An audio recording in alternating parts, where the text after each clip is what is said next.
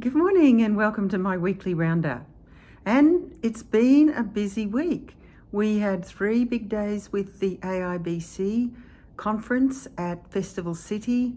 I hosted a sustainability panel with a number of discussions about energy, the energy transition, climate change, preparing for COP here in UAE, and some of the myths and realities around tech for sustainability.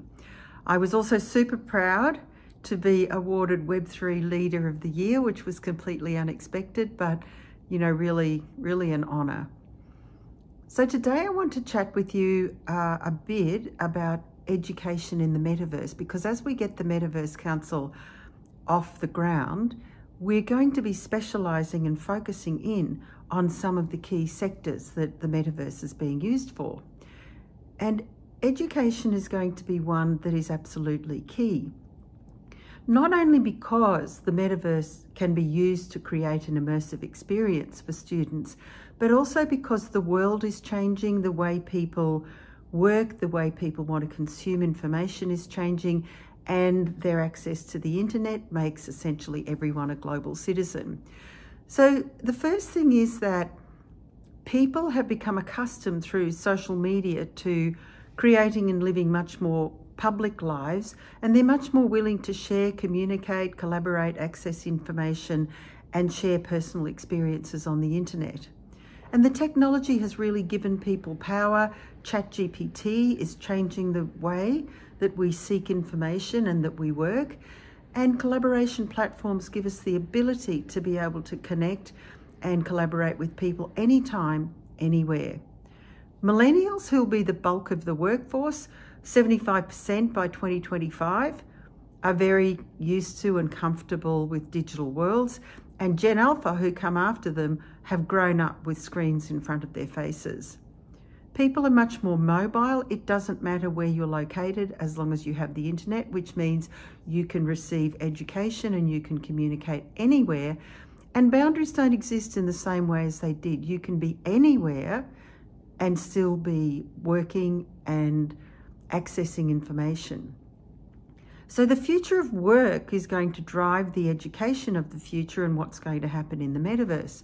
So the American Bureau of Labor and Statistics has said that the key areas where there'll be job growth is obviously everything digital, computer software, data scientists, statisticians, web developers, and so forth.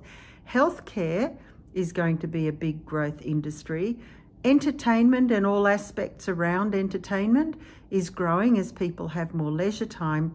And then technicians to fix everything, to fix our drones, to fix our robots, to fix our solar voltaic power. And what some of these occupational growths will mean is that 60% of new jobs in between 2020 and 2030 won't require a degree. So the role of universities is going to change. Now, it's estimated that the global augmented reality, virtual reality market in education is going to be 17.8 billion by 2025 with a compound annual growth rate of 51.5% from 2020 to 2025. So people really need to get prepared. And at the same time, we have this wonderful growth of technologies that enable the metaverse. So education in the metaverse is going to be around precision and fun and learning. It's going to be much more interactive. It's going to be able to allow people to access a wide range of resources and facilitate social interaction and allow students a far more immersive experience. But because of the data that's being captured and tracked, it will also allow for precision learning to see very quickly when students aren't grasping particular topics, and then insert micro courses in to ensure that you're tracking and allowing the successful progress of learners and giving them the support and guidance that they need. So learning will be fun. It'll be much more fun. It will be gamified.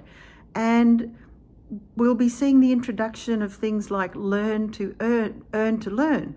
So if you're learning, you might be playing a game and you're learning and mastering a particular subject, then you're going to be able to get paid for that, rewarded with tokens for attendance, for video viewing, and for completed assignments. And all of this is going to be available time and location agnostic, which means anyone, anywhere, 24 hours a day is going to be able to access the metaverse and participate in learning activities. The engagement is going to be deeper and more meaningful, with customised learning scenes that maximise the attention of learners. And the interactivity is just going to keep young people far more engaged. Field visits are going to be able to be undertaken in the metaverse, visiting ancient sites, visiting space, going inside the human body.